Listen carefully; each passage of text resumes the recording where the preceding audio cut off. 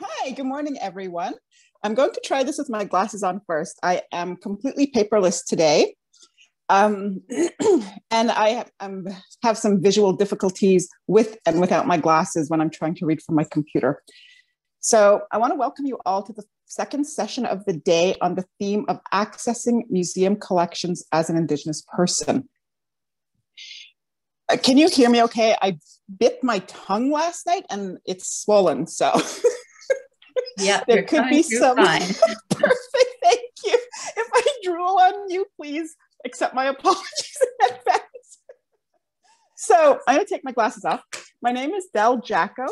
I am a legit recognized member of the Kitigan-Zibi Anishinaabe in Quebec, born and raised, family relations alive and well, and connected to a lot of different families, including, of course, the paternal Jackos, maternal Morays and Wagush, including a history with my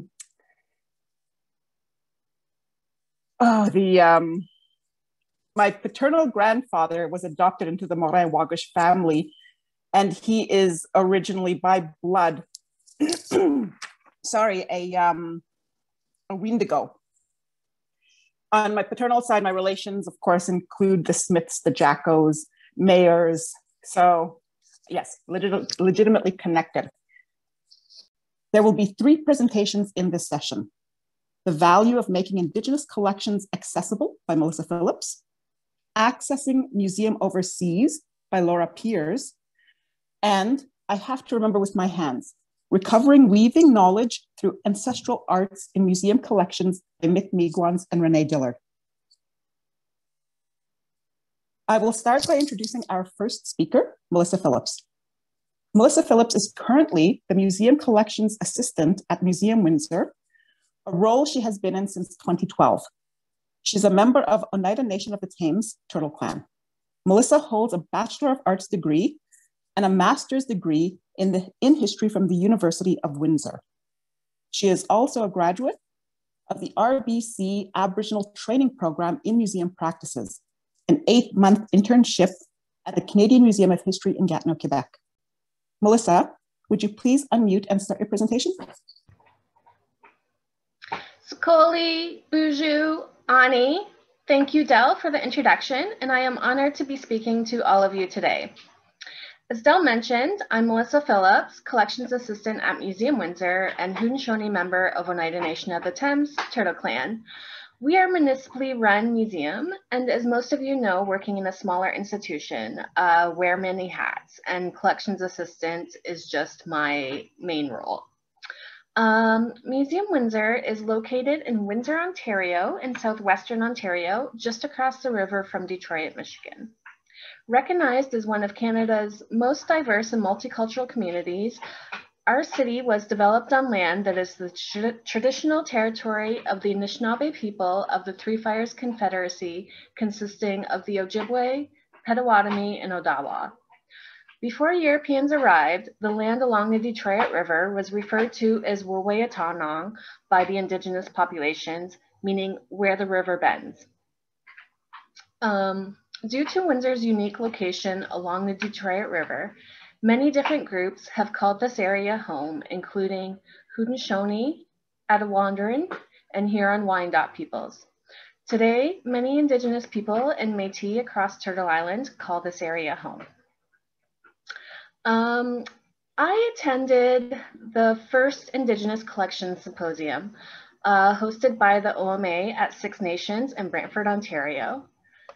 And there were so many thought-provoking and inspiring sessions and discussions that I left that symposium excited and wondering what I could do, not just as an Indigenous person, but also what I could do as an Indigenous person working in the museum sector. My mind was just so scatterbrained with all kinds of ideas, one being very similar to the Yukon's Searching for Our Heritage project and database. Mostly I had this idea because Museum Windsor is one of the larger institutions in the Windsor-Essex area. And aside from archaeological items such as arrowheads and other stone tools, we actually have very few Indigenous items in our collection. We have a handful, I would say probably under 10 beaded works, such as a gun bag, a pair of moccasins, a pair of gloves, pincushion, a purse. And with these, we have very little provenance or information in regards to the maker, culture, etc. in our catalog record. This is mostly because these came into the collection in the 1960s at a time when there were not such great ethical practices with museum collections, such as trading.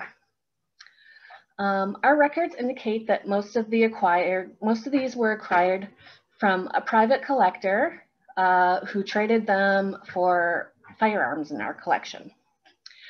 A funny story is that this same private collector called us up a few years back looking for the former curator who he had done the trades with, and he was looking to do some more trades. Our current curator informed him that our previous curator had passed away some years ago and that we no longer do this practice of trading and collecting material for our collection. So after attending the Indigenous Collections Symposium in 2017, it had me thinking, if we don't have many items, where could they be? Where have they gone? So I had these great grandiose ideas that we could work with our local Indigenous communities, our Indigenous Advisory Committee, elders and other community members to search, trace, track down local cultural items and other institutions from all over the place. And, you know, helping to assist if they wanted to pursue repatriation requests in any shape or form that was appealing to them. I was very excited and pumped up to start this project. And then I had a roundtable discussion with my advisory committee, and someone suggested about starting in our own backyard with the Walpole Island Heritage Center to assist cataloging their diverse collection. About the same time as these early discussions were taking place, the Ontario Museum Association was looking for partners and museums to assist in developing a diversity inclusion toolkit for museums as part of their Inclusion 2025. And Museum Windsor was a part of this, where we did a case study. So if you attended the Diversity and Inclusion Conference, I think it was in 2018, or it could be 2019. With the year of COVID, my years are sort of blended together. So my apologies if this talk kind of overlaps with that. I've tried to sort of change it up a little bit. So for the scope of the Inclusion Project, Museum Windsor collaborated with Nin Da Waab Jig, meaning those who seek to find, to help catalog the center's book collection and oral history interview collection. So Nin Da Waab Jig is the Heritage Center, and it is located within the Bikejwanang Walpole Island First Nation. As part of this project, we implemented the Brian Deere system for their library collection. Brian Deere is a Mohawk from Canoe, and he developed a library cataloging system for use in the Indigenous context with the goal of reflecting Indigenous viewpoints and values in knowledge organization. We also supplied the Heritage Center with digitization equipment so they could digitize their oral history cassettes, of which they also had transcripts of, but the transcripts are scattered all over the place. So we also helped locate those and organize those along with the cassettes. This information was then added to, it's a shared database created in Microsoft Excel, and currently it's only an internal database available to Museum Windsor staff and Walpole Island Heritage Center staff, as we're still working on it and adding things to it. So the Heritage staff were very happy and pleased to partner and collaborate with us on this project because over the many years that they have existed, they've had numerous staff changeovers. And so one staff member might be there and familiarize themselves with the material and what they have, and then they would leave and the knowledge that they had about that would be gone. And then another staff member would come in. They hold offices for other positions such as housing and social services of the Walpole Island First Nation there. So there's other staff members in there. So it's easy to sort of lose track of information.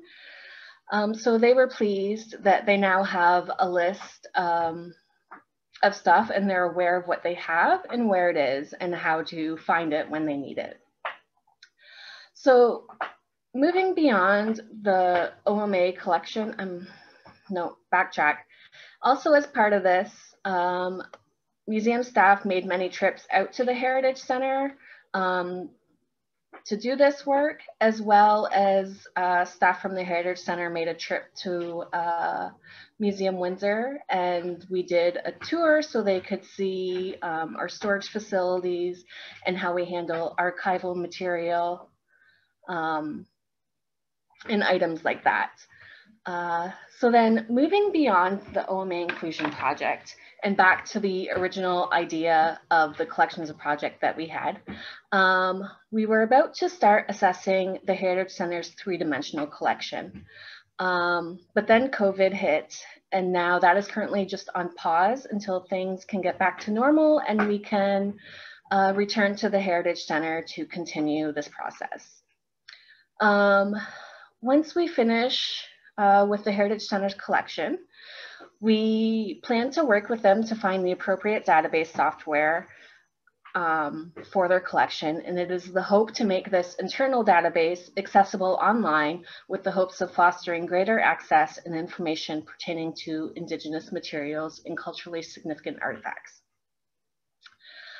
I'm going to share a story with you, which I have permission to share this story if the person who originally tells it is unavailable to discuss it.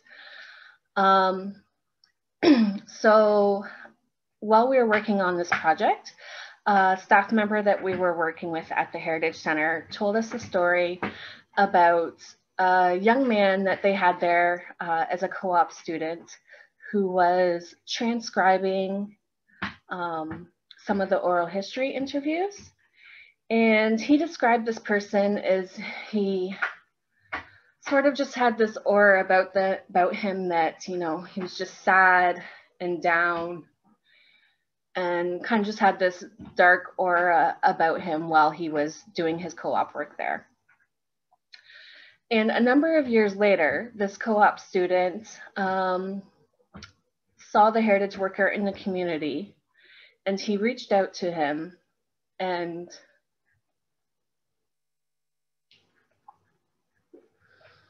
he was very thankful for the work he did there. He said at that time, he was very suicidal and having suicidal thoughts. And transcribing those oral history interviews, he heard one of his ancestors talk about that traditional knowledge that he held. And this changed his life. It changed him. It made him feel connected to himself and made him feel whole again and helped him heal.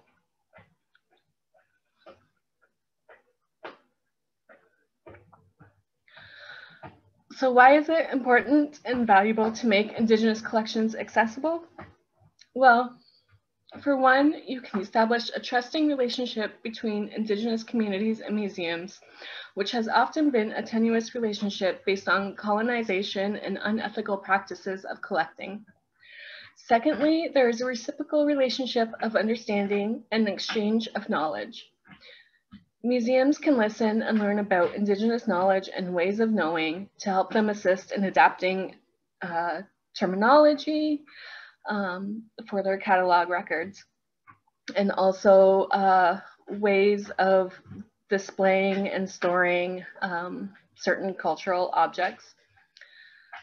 In Indigenous communities, can also learn methods of accessioning and stuff like museum standards of that, if they so choose. And as from the story of the young man I mentioned, making them accessible provides the Indigenous community with a sense of connectedness. A connectedness to their community, a connectedness to their ancestors, and a connectedness within themselves. So I say, let's get comfortable with the uncomfortable. Let's disrupt the unsettling, and let's unravel the hidden hard truths about colonial and unethical methods of collecting and work towards decolonizing museum collections and making them accessible for future generations to come. Yelko and Miigwech. Thank you, Melissa. And thank you for sharing the story about the ancestors. It's emotional. I'm tearing up right now. And thank you for sharing and reminding us. It is. Pardon me? Yes. It really is emotional, Del. Yes. And it's shaken me because it's a beautiful, powerful reminder that they are still here with us. They are walking this journey with us on the daily. They are supporting our healing through our connections to our communities, like you said, our ancestors and ourselves as Indigenous peoples. And we can use those reminders, those presences, as you said, to disrupt, but to heal and to share. And the truths I think that you have shared with us today, this morning, can lead to reconciliation. So thank you very much for sharing those experiences with us. Hearing about the beaded works, the gun bag, the pin cushion, and other cultural items in your collection. So fascinating. And I hope I can view these virtually. I'll message you later. And thank you for sharing about the work that your team is doing on the database, and that it will be accessible. Miigwech, miigwech, miigwech. Oh, I'm going to take a few deep breaths here because that really, really shook me in a good way. I'm going to smudge after. I forgot to smudge before I started.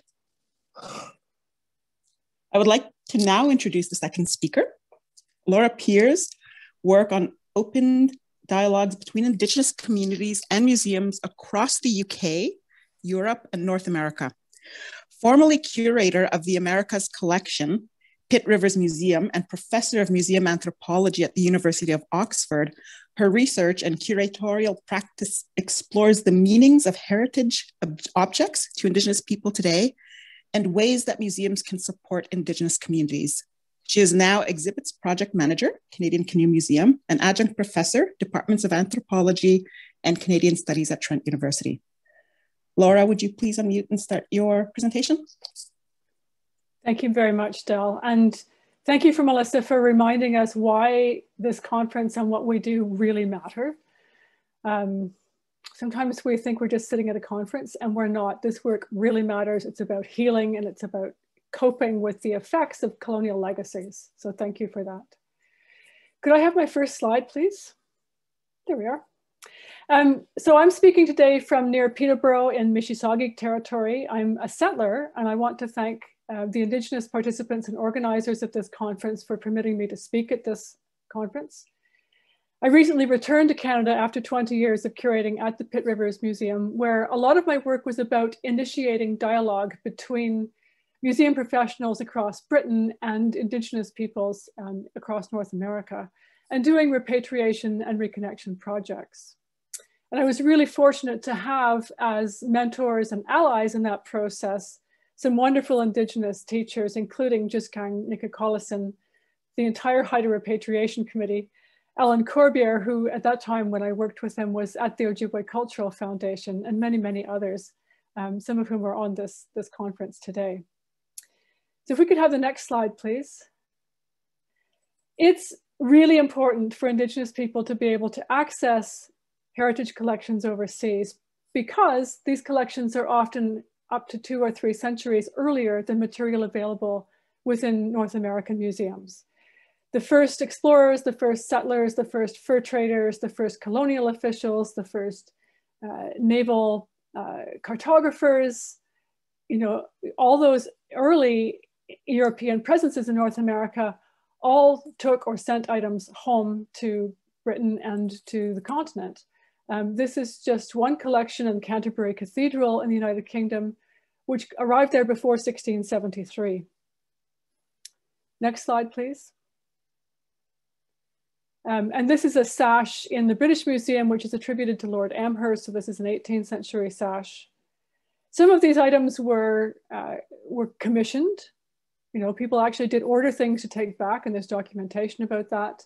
Some of them were purchased, and of course, items were being made for trade quite early on. Some of them were diplomatic gifts, and so people like Lord Amherst had, as well as wampum, other items gifted to them as a diplomatic exchange. And some of them were acquired in completely unethical circumstances. And the collections in Britain and the continent reflect the whole range of those paths that people removed items from communities in. Next slide, please. Those items then became dispersed across museums globally, as you all know. And there are some obvious museums you might think to look for across Britain, starting with the British Museum, and then the major museums across England, Scotland, and Europe. But there are a lot of not so obvious museums. Some of them are very small, and some of them are very strange. So Kew Gardens, the Botanical Center, has a collection of Indigenous material, which is organized by plant phylum. So all of the cedar material is all together. All those stately homes in the National Trust, yep, those were colonial officials, and they have items. But going down to the Pigarini, the Vatican, the Weltmuseum in Vienna, I mean, there's all these tiny, tiny museums, and some of them very, very difficult to access. And I want to emphasize, while we're looking at this list, that there is currently no funding or even formal channels for Indigenous people to access ancestral items overseas. There is no national channel or clearinghouse or help for contact. There is no funding to send delegations to work with material. There is no organized method of finding this material. And so to a large extent, Indigenous people don't have access to this material. And we need to think of a solution for that, or a multiple set of solutions at the national level. Next slide, please.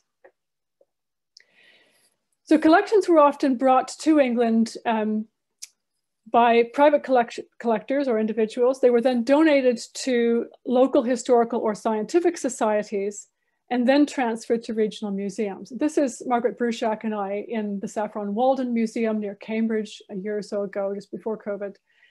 And we were there to survey wampum collections for a whole variety of reasons. And when we got into their catalog, they have 18th and very early 19th century wampum. And this is a tiny local museum near Cambridge. But when we got into their catalog, we found that much of it came either from one particular person who had acquired it from his friends, from other individuals in a local scientific society, which were sort of all the rage. They were like the Rotary clubs of their day. And then it had come to a local museum called the Sudbury Museum, and then it had come to Saffron Walden. And this is a very, very typical path for a historic item overseas. And as these items moved across these various repositories, every time they moved, they lost information. And so they gradually lost the provenance, they've lost their understanding of the nation of origin, they lost the understanding of the context of origin or the meaning. The wampum belts, of course, lost their intended meanings almost straight away. And so it's really hard to locate items. Many of them are now misidentified because of this process, or they've lost their identification altogether. And I cannot tell you how many items I have seen in museum collections in Britain and on the continent that say moccasin.North America or moccasin.Africa, and I've had to say, no, it's not African. So we have a job ahead of us, and we really need to start this work. For the visit that's shown here, where Margaret and I went to look at wampum, I emailed 55 different museums across England, Scotland, and Wales. And I'm very happy to work with Indigenous communities to contact those museums now. And I'll talk a bit about this at the end. Could I have the next slide, please? So fortunately, help is at hand in terms of finding items that were dispersed overseas. And the Great Lakes Alliance for the Study of Arts and Cultures is a wonderful organization that's cross-cultural. And we have worked together for at least 15 years, almost 20 years, to go to museums across Britain and Europe in cross-cultural teams to create records for a wonderful database that we call the GKS, the Grassack Knowledge Sharing System, but I'll just call it the database. And we now have about 700 members. We have about 21,000 records for ancestor objects. And we work with about 60 institutions across several continents. Could I have the next slide, please? So when you get onto the database, the Grassack database, you'll see the range of institutions that we include in the database. And Grassack is only one, of course, of a number of digital portals that have sprung up over the past decade or so, including the Research Reciprocal Network at UBC, this one in the Northwest Territories. And as Melissa said, many individual nations are actually thinking of or starting their own now. And I would encourage them to liaise with us and to work with us to find records that might be useful to their communities.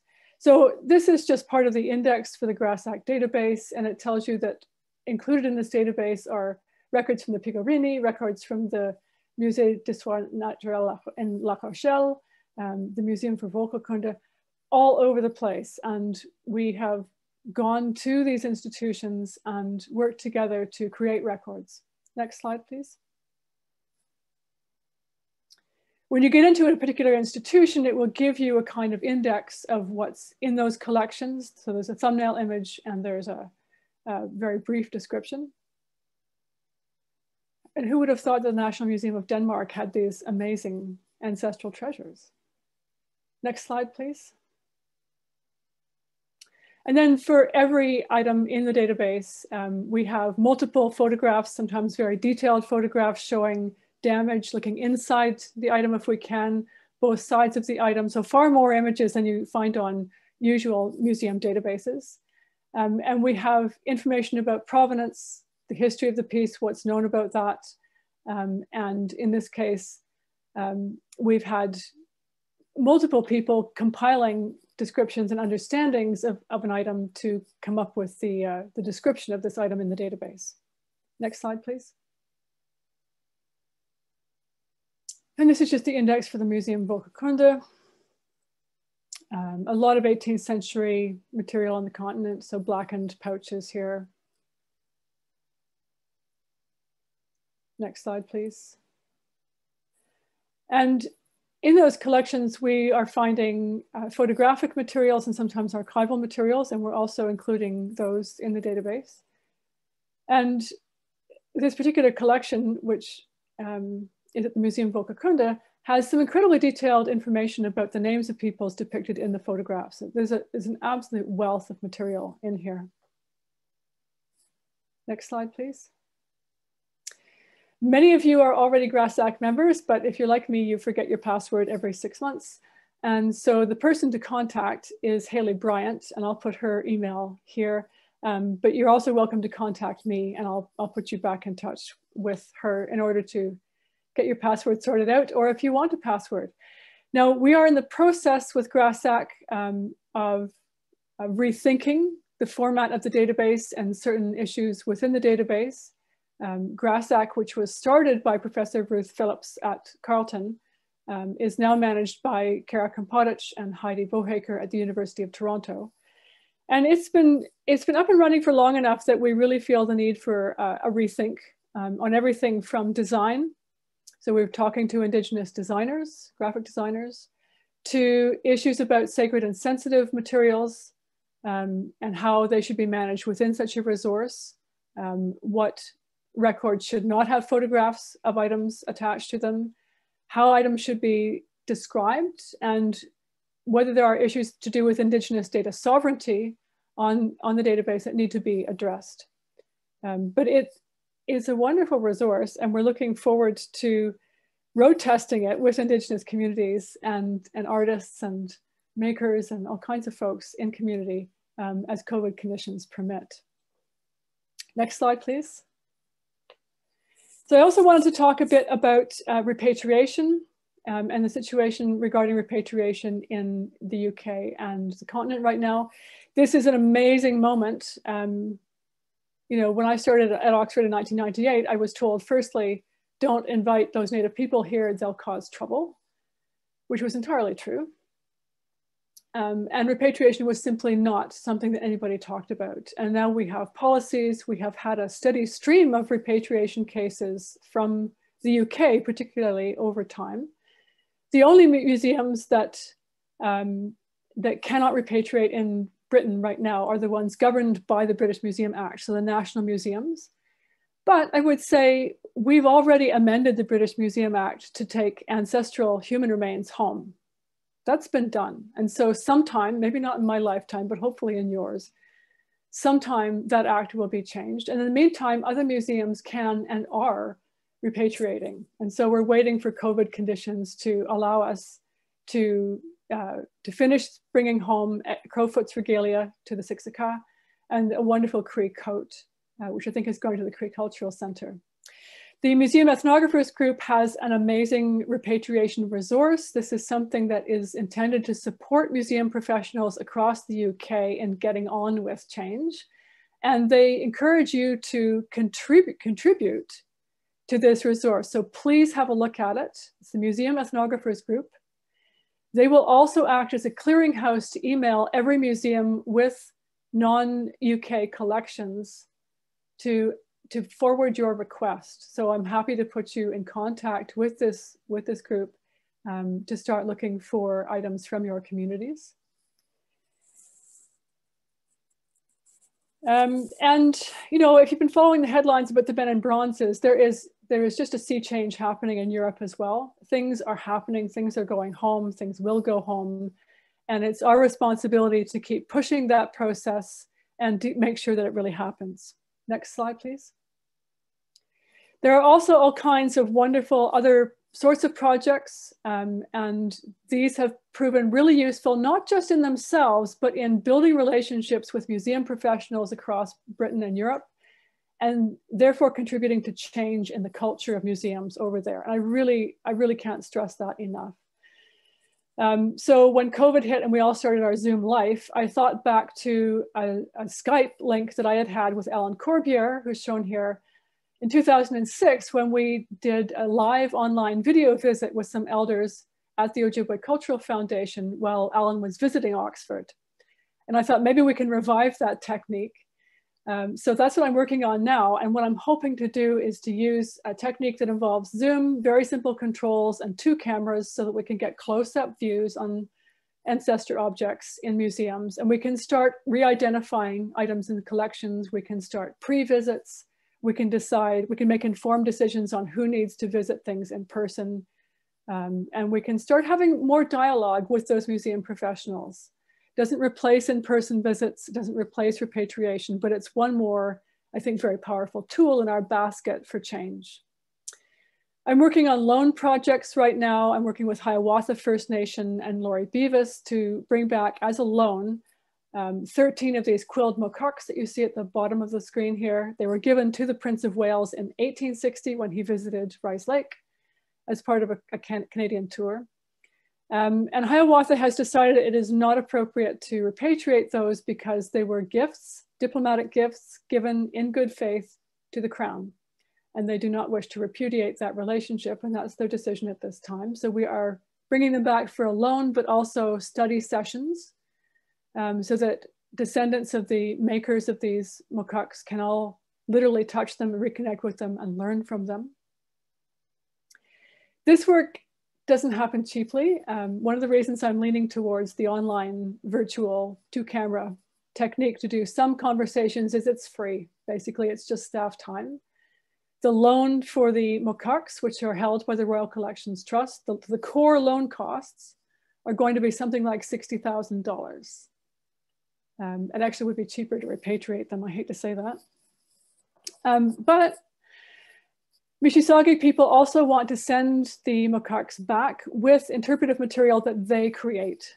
And that's a really important component of the project. That's another message they are sending to the Crown. And that's really high on their agenda for this project. So there's all kinds of really creative things we can do that will increase dialogue, that will start to help to further train museum professionals across the continent and the UK, and that will eventually, lead to even bigger changes. Could I have the next slide, please? So I just wanted again to say that we need to address the issue of disconnect, this geographic disconnect, where items ended up in colonial repositories overseas, and we need to address it at a national level. We need funding for access, for visits. We need funding to sort out identification of collections. We need resources for finding ancestral items that are hidden away in tiny museums. And those tiny museums have no expert staff. They often have 1 or 2 staff members who are generalists. And they want to do the right thing. There's a lot of people on the ground out there working in little tiny museums that are the same size as Melissa's Museum or Kitigan-Zibi or the Ojibwe Cultural Foundation. And they want to be part of the change because they don't know how, and they need your help. They need your expertise. So we need some national resourcing. We also need to continue these individual projects that we're all working on. But I would say just go for it.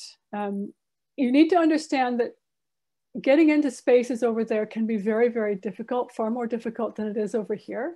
So we had cases in Oxford, old 19th century table cases with glass vitrines that took 6 people to take apart. There was no door. You literally had to have a team and the whole thing fell apart.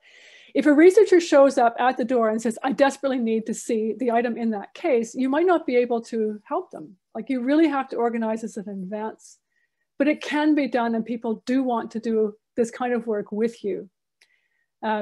Yes, there's a lot of racist terms in the historic records. We need to help people understand the alternatives and how to manage those records.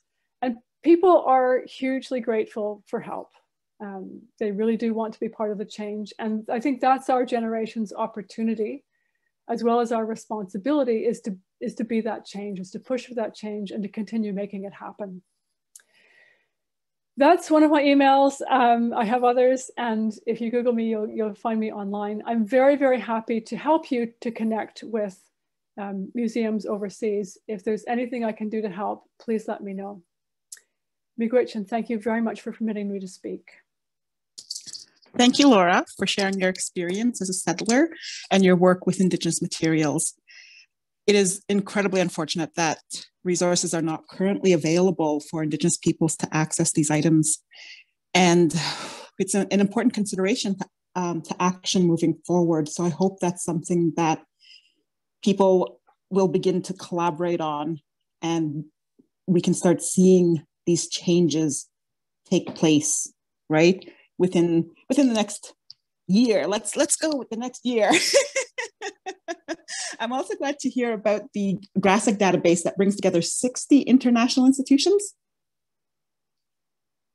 and that you're rethinking the current format of the design of the database and collaborating with Indigenous designers to manage the materials in a culturally appropriate manner.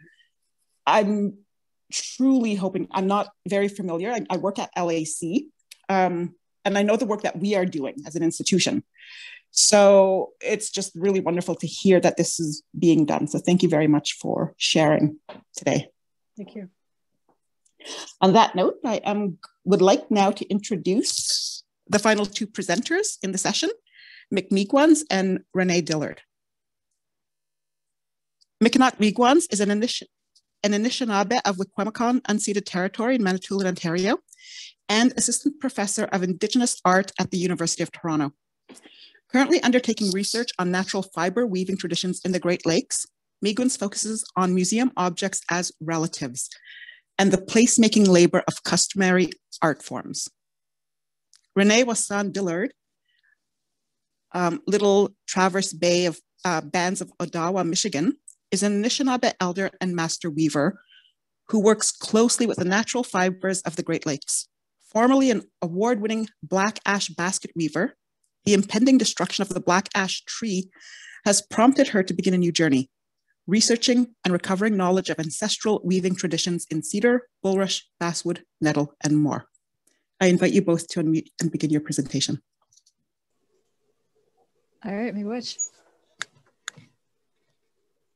Ani, everyone. So, Nick Miigwens, Indigenous. I'm here representing Wikwemikong unceded territory and the University of Toronto. It's a real pleasure to be here to present on a collaborative research project that Renee and I have been working on over the past several years. Ani wasana Indigenous Nimki do dem Waganak sing Shquanagaming Mumpy, Michigan, United States. All right, well, let's go to the next slide. Just to introduce the project we've been working on to research bulrush mats within museum collections. The research part of this took place over 4 years from 2015 to 2019. Of course, it's still ongoing. We will get back to it as soon as circumstances permit. But we went so far to 16 sites, 16 museum collections from Manhattan to Des Moines, Iowa, halfway across the continent, with a team of between 1 and 4 Indigenous researchers. So us two, and then a couple of assistants as we could. We looked at probably more than 400 mats at this point. I really, when I started this, I thought it, narrowing it to bulrush mats would be really keep the project nice and contained. Because who has ever heard of bulrush mats? Turns out literally everyone has them. They're ubiquitous. Everyone has them and no one knows what they are. So we're hoping to correct that. We're especially looking for the names of the makers, and we're looking to reconnect with the knowledge they had. But we quickly noticed that the mats or any of our items with makers attached or with information on them is very rare. We only had 5 to start with, so our job was to start with those 5 and try to make more connections with some more. The nations that the project covered, we visited objects by Ojibwe, Dawa, Potawatomi, Meskwaki, Kikpo, Menominee, and Ho-Chunk, and probably others. All right, that's the scope of the project so far. Next slide, please. Okay, so just as an overview, our method in this project is to remember with our hands. That's something Renee said to me one time when we were, after our first visit together in a museum collection in the American Museum of Natural History in New York City.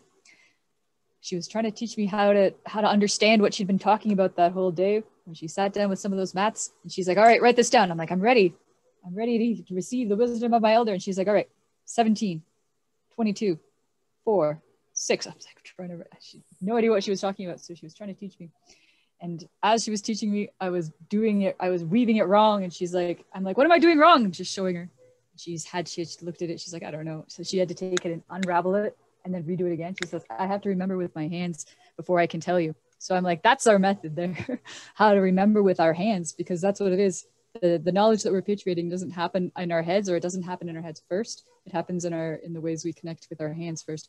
So what this is relearning how to listen, observe, and receive knowledge from our foremothers through the things they left us. Okay, next slide. And the purpose of all this, of course, is to reforge severed kinships. The material knowledge of our foremothers is the basis of all good relations with land, water, and each other. So we're seeking to repatriate not only the facts of this knowledge, as though receiving the what kind of bulrush, where the bulrush growed, knowing these things intellectually was enough. We need to repatriate the practice and ethics of its transmission. That's our purpose. So let's look at the project. So next slide, please. All right. So the first thing, of course, is that it's important to bring kin into collections. teacher and student. So when we started doing this project with Renee, it was necessary to become teacher and student first, because that is a kinship relation. That'll change how you relate to all the objects. But also you need to bring some of your family too. So I actually, the other two members of my research team that Renee got to know pretty well, my research assistants were brothers and sisters. So you just get them in the car. Get in the car, we're going on a trip. Worked out pretty well.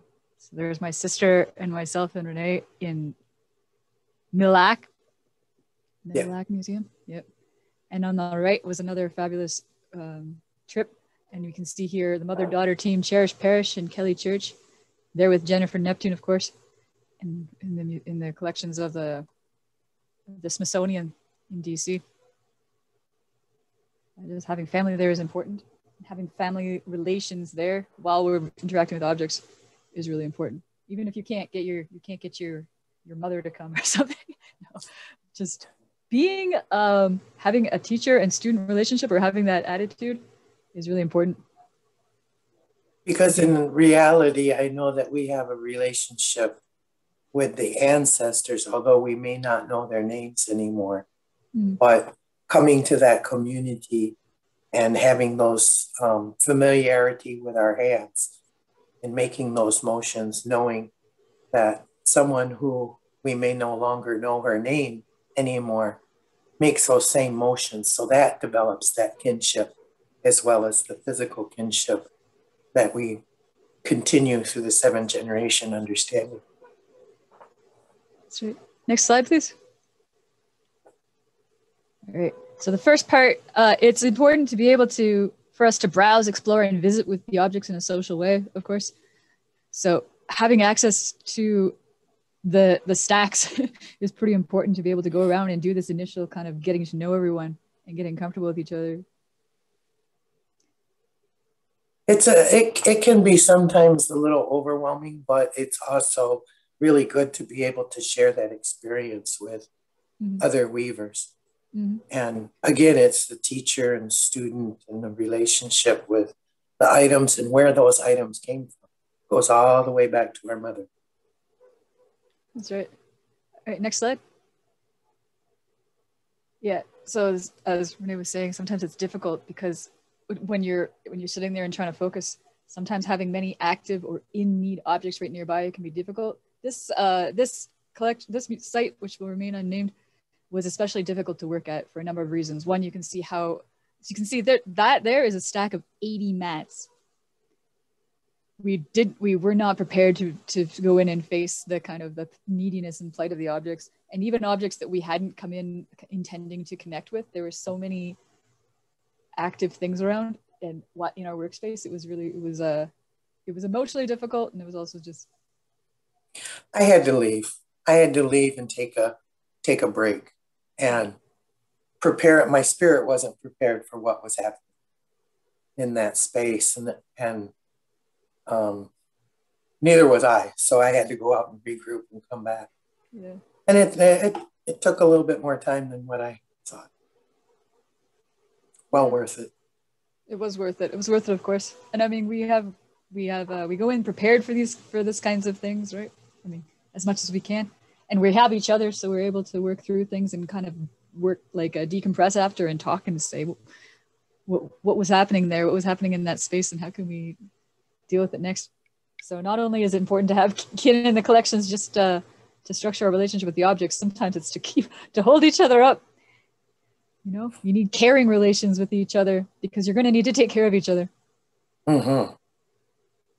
And sometimes you're in a position of kind of saying no to an object. There's an object in need, or somebody is there that has an unfinished story, and it's just not your time. You can't help. And that's like the worst feeling in the world when you're in there specifically. You're like, I'm an Indigenous person. I'm going to bring the Indigenous knowledge in here. I'm going to help these objects, and you can't. Let's move. I know that we left that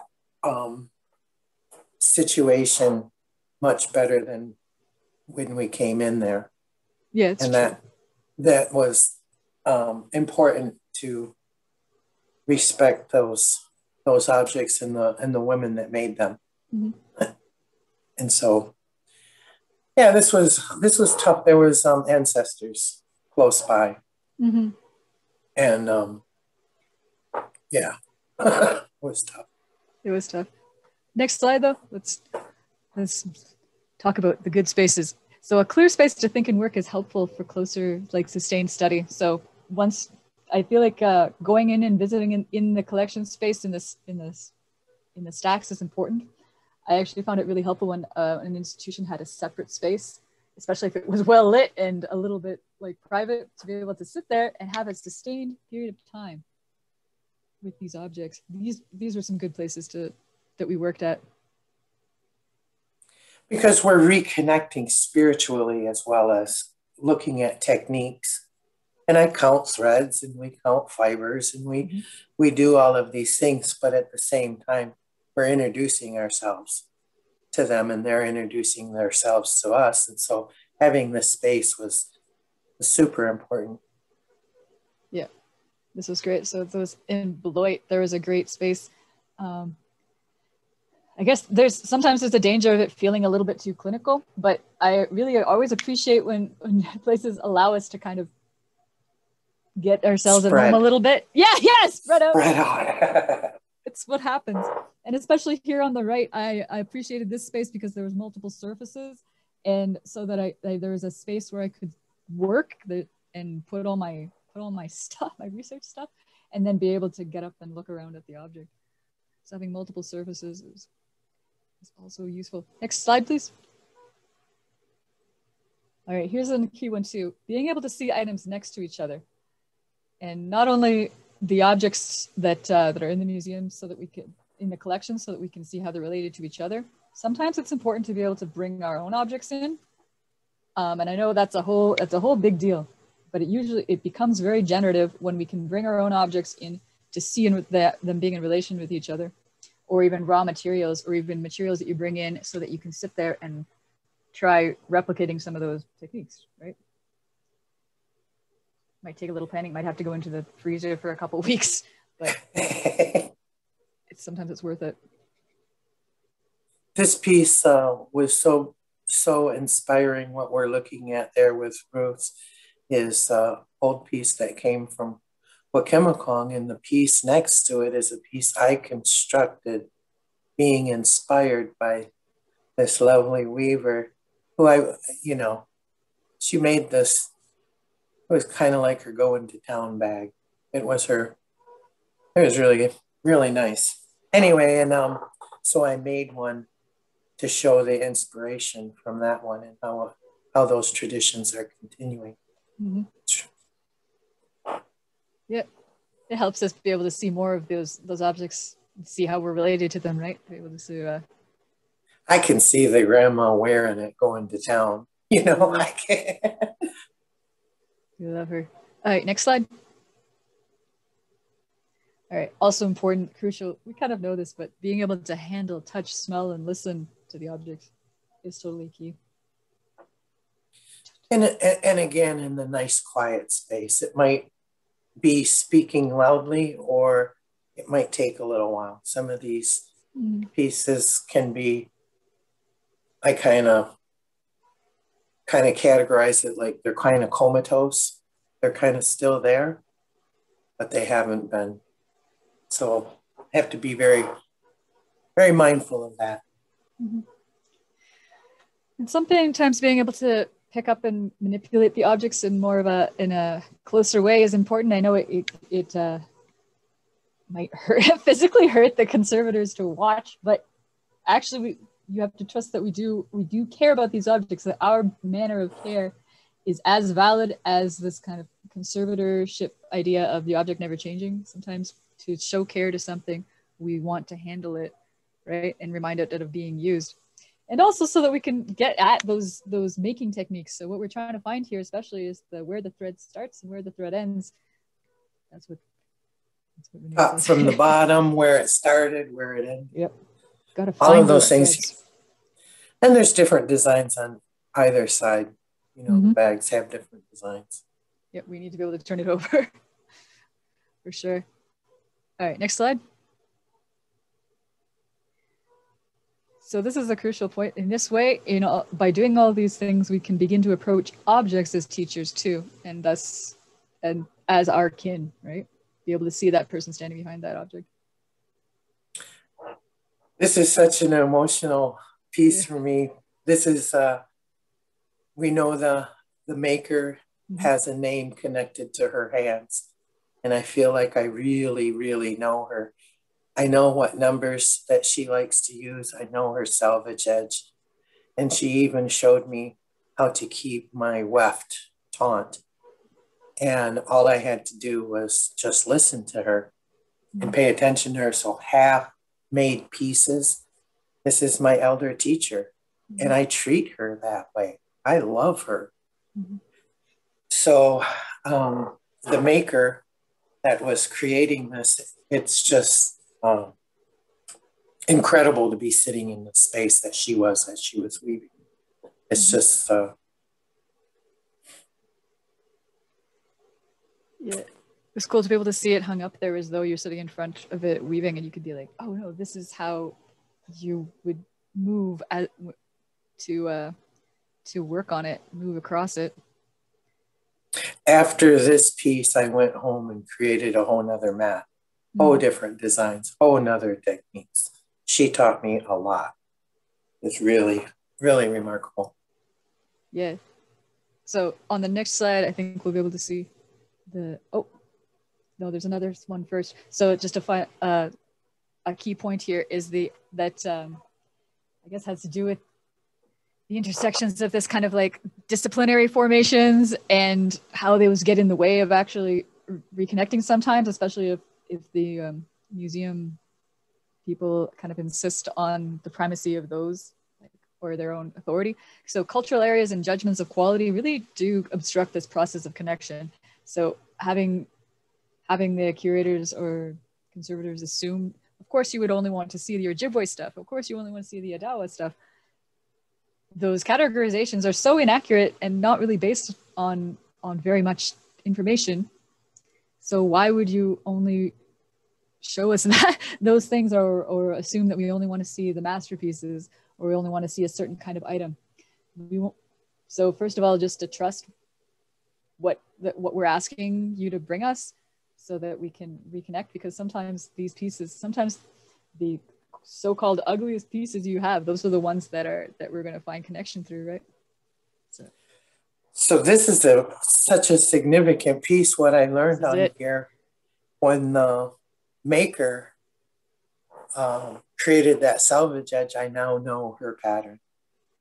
I now know her, and I can see her work and her techniques.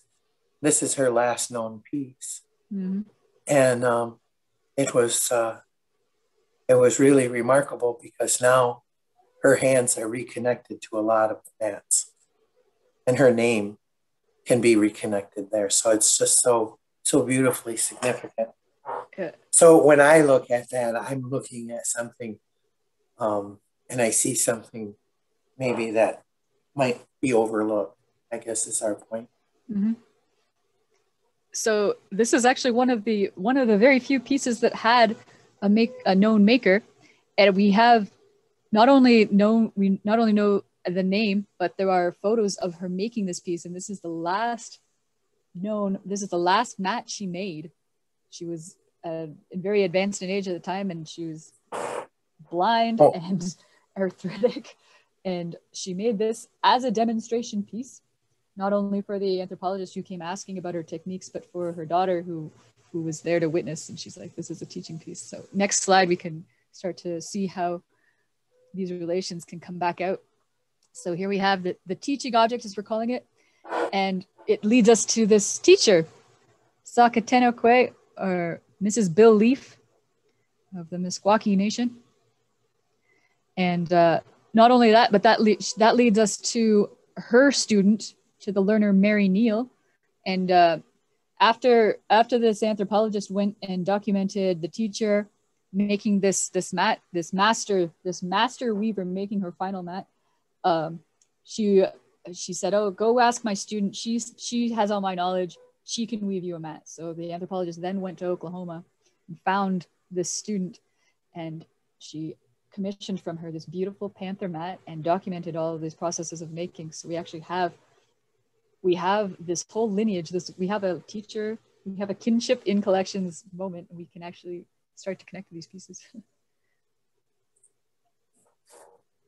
And those, it's just after going into so many collections and looking at, and Mick finding all of the, you know, written knowledge and all of the records leaning to that, I was, and I still am, astonished at how little there was.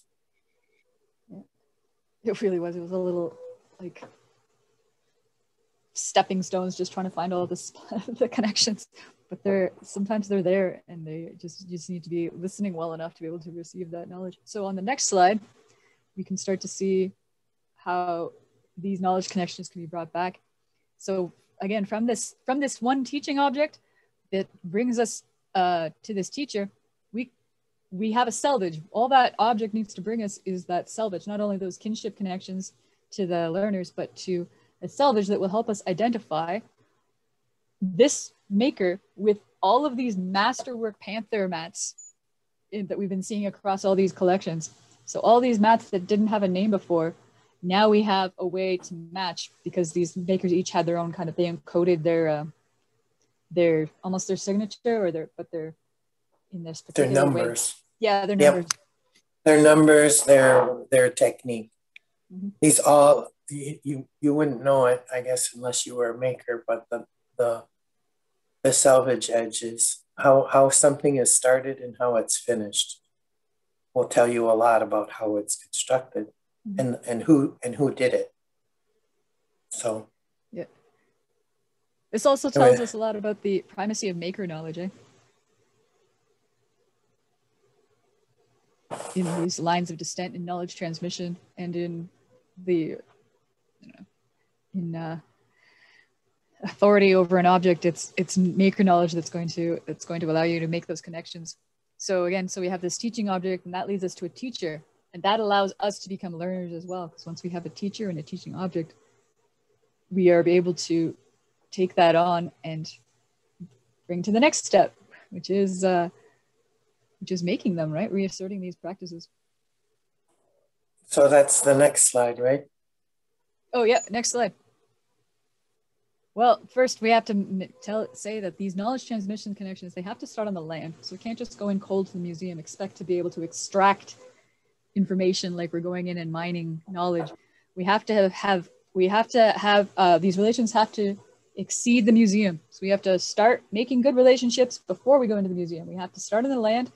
We have to go ask those rushes and learn how to be in good relation with those rushes before we'll be able to connect with a rush mat in a museum. So that's first. So in this picture on the one side is the community learning to harvest, following blindly. There's no other weavers. At that time, there were no other weavers here. And so they came out with me and continue to come out and harvest bulrushes, which you can see drying in the process. But what this helped me do is help these young people and people healing from historical trauma. And I reintroduced them to the earth, mm-hmm. and how to start this process and then weave it together, so to speak, to show how these values are still useful in our culture and in our everyday practices. But it does start from the land. Mm-hmm. Okay, next slide. And here's after the museum. So before and after the museum, these knowledge transmission connections must lead back to community. There must be bringing it back. We're bringing something back, and we're bringing the connections back. And so we have to go back. So this is us at the Meskwaki Cultural Center. This was such a satisfying part. We have so many generations there standing over our elder, which is the mat. And this young man is a keeper of a sacred item that he's looking for his community to create, to retire. This one that was made by the weaver that we saw in the earlier slide. Mm-hmm. And so I was able to learn from that weaver, bring it back home to practice. And then this Meskwaki community, I was able to gift it back to them to complete that cycle where those sacred items will continue to be used and they can repatriate the other one. So put it back where it belongs and to retire it. So these items are still being utilized, of course, and that learning process and to be part of that completion of bringing it back home was an honor. Mm-hmm. Next slide. So that was us going to Meskwaki to kind of look at their material and initiate some of those connections. And then following that, they were able to organize a trip to Wasan's studio in Michigan, where they made some new teaching objects. So this is all leading up to the creation of new, if these ever enter a collection and someone's like, those don't look like masterworks, they're teaching objects. And yes, absolutely. Everyone starts somewhere, right? Yeah. And they're about initiating those connections. Some new techniques might come in to go on here as in the last slide, but the other pieces are getting their hands reacquainted with the bulrushes mm-hmm. and figuring out how to move their hands. So yeah, it was absolutely a whole beautiful process. Yeah, next slide. Yep. And that'll lead, of course, to the creation of new artworks, renew relations with each other and with land. I think the first slide is probably the most emotional because I was able to give the descendants of this community the pattern that belonged to them. Mm.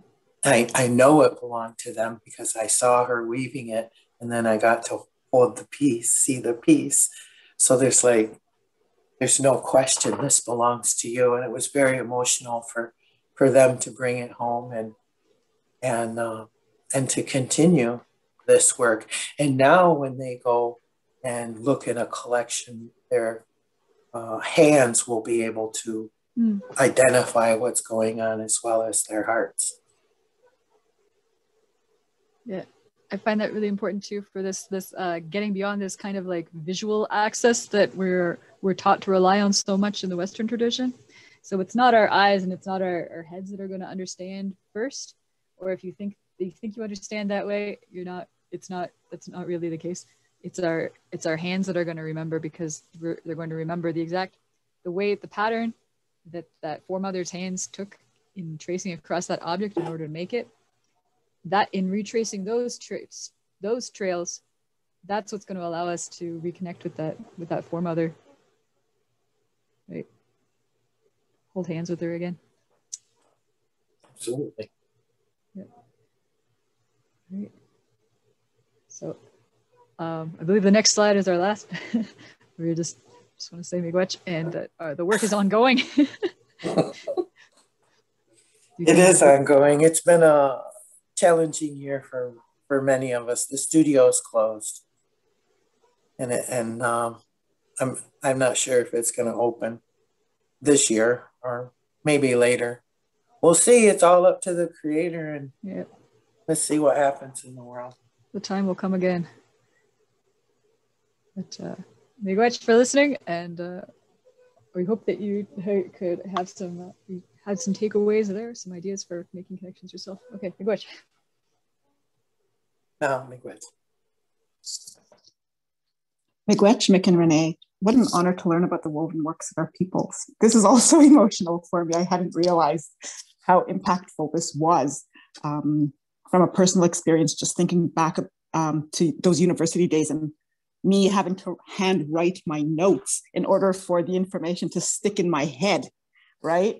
So the hand woven works really speaks to me at a powerfully different level, and how I still have to hand write in order to retain, to be able to remember what I was taught, as opposed to just sitting there in a classroom looking at a teacher who is dictating lessons to me, right?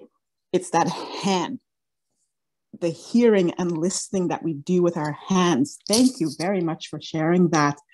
And the natural fibers, knowing that natural fibers that our people use in their works are still alive, still spiritual, still teaching us, right? And the only way we know is when we hold them.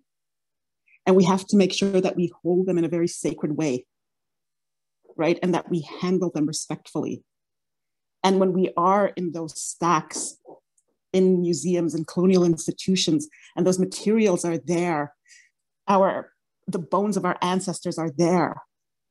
So many people I've heard, Indigenous peoples have said that they've heard those materials, those objects, those bones speak to them, shake them, that they've had to leave because we do not have the authority to care for them the way that they're meant to be cared for.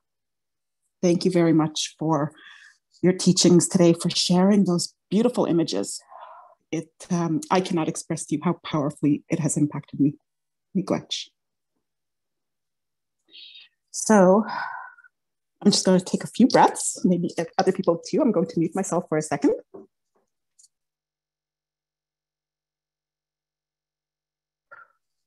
So I see that in the Q&A, there are currently 8 questions, and I will proceed to read them, and we'll give some time for the answer.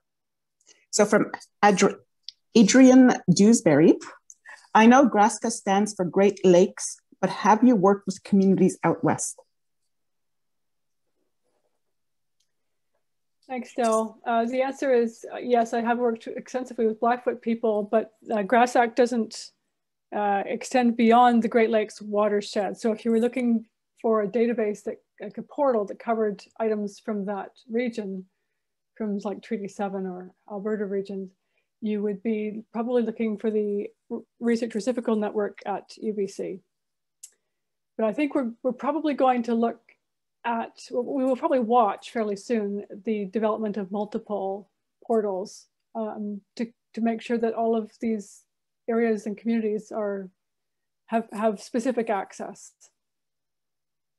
Yeah. Thank you very much. There is a question from Eric Huckleberry. Is the GRASAC database online accessible to the general public? Yes, it is. You have to apply for and receive a password. We're hoping to be able to remove the password and make it a completely public database sometime within the next year or so. And we're just working with Indigenous advisors to consider the implications of that change. So if you contact Haley or myself or the GRASAC site, we can start you the process of getting a password and getting online. Thank you, Laura. From Minnie Kunishish, we are in the process of requesting for funds for a repatriation project. Once we get started, I will definitely give contact information to the Cree researcher. I think that's a comment. Thank you very much for that. If anyone wants to respond to it, I'll go for it. The more repatriation, the better from over there. Happy to help if I can. Thank you very much. This is from an attendee. Were the institutions that held the mats treating them as living objects? Did you recommend improvements to their methods of storing them? All right. Renee is telling me to go ahead and answer that. No, institutions don't. No, they can't treat objects as living, or they can't treat the mats as living objects. I think it's not for them to be able. They can't do that. So, but we did recommend improvements to their methods of storing them. Sorry, my cat is being needy.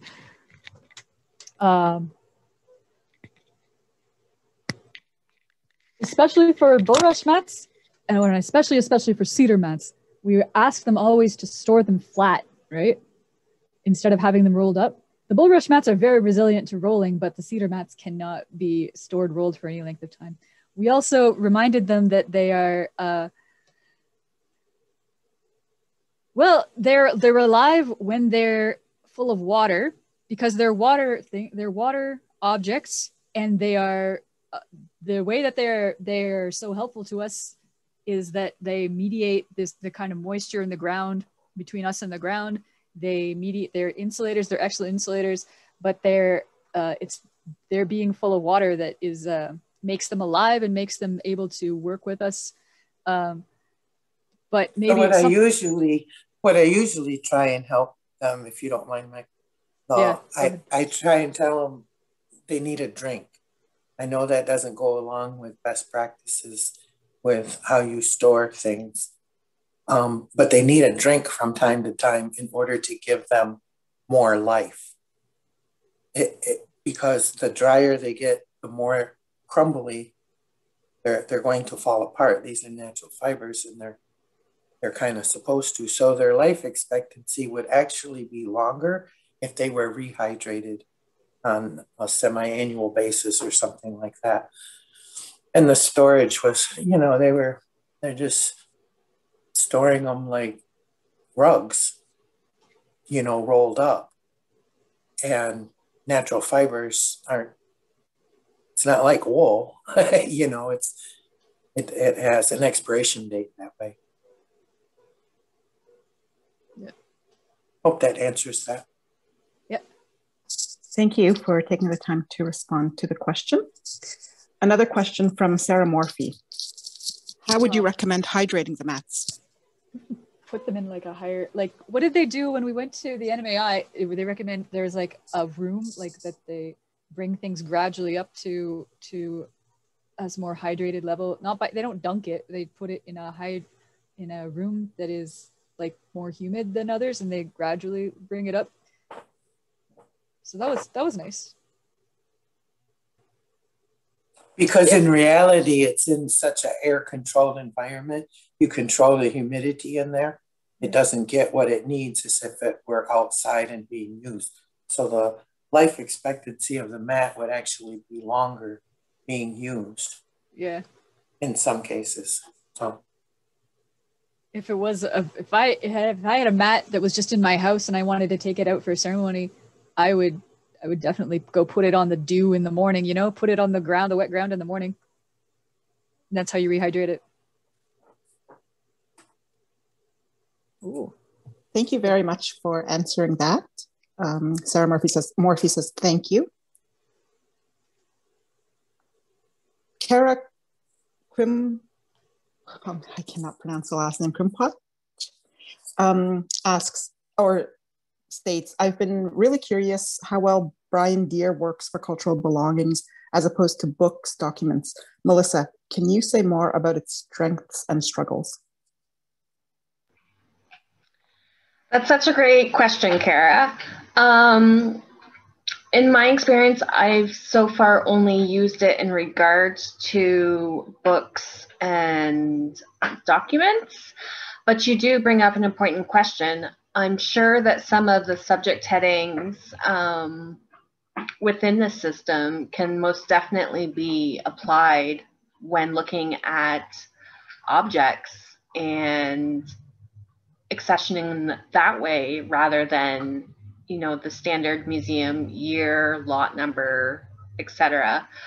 Then that'd be a really interesting approach. I'm not sure, depending on the extent of objects that they have, I'm not sure all the subject headings could apply. So it'd be interesting to, I may have to look into trying to adapt that when I can get a chance to assess their three-dimensional objects after COVID.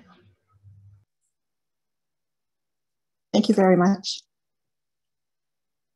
Another question from Jeanette.